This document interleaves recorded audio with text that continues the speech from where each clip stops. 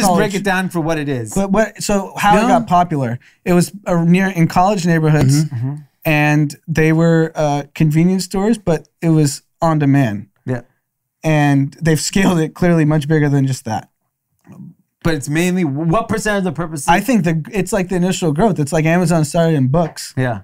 But it's like when you sell something so addicting, it's a good place to be. Right. But now, I mean, they definitely took advantage. You're buying some vape cartridges, like, oh, I'll take some Cheetos. Yeah. But I mean, I honestly think to diminish it as just that is given what the news story is, it's clearly much bigger than that. You're right. It was for all the high kids too. But so they just bought Bevmo. Yeah, they bought Bevmo for $350 million. Okay. 100-something locations. So it's really what I think it is. It's cigarettes, vape, and alcohol. It's the liquor store. Yes, I know it's the on-demand, but yeah. What's interesting is that like we forget like everything that really scales are people's vices. Why is the gambling business going to be so big in America? Because we fucking love to gamble.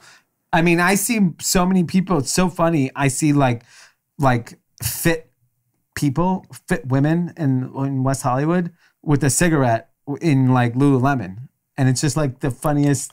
It's just the style of wearing Lululemon. Yeah. It's not because it's the symbol of health, right? Yeah, exactly.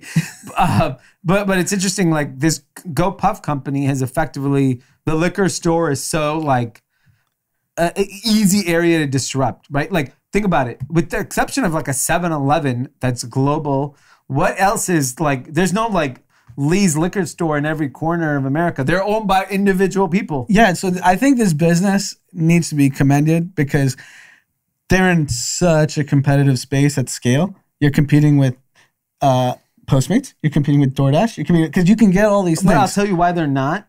Is because if you went to Postmates and you went to DoorDash or Uber, Drizzly. Put Drizzly aside. I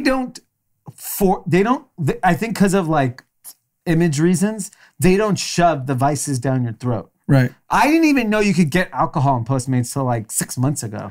I mean, now they shove it in your face because every restaurant's trying to shove but like, you know, it was the Craig's Margarita. Yeah. How many times we've ordered yeah, I've ordered that plenty of times. It's great.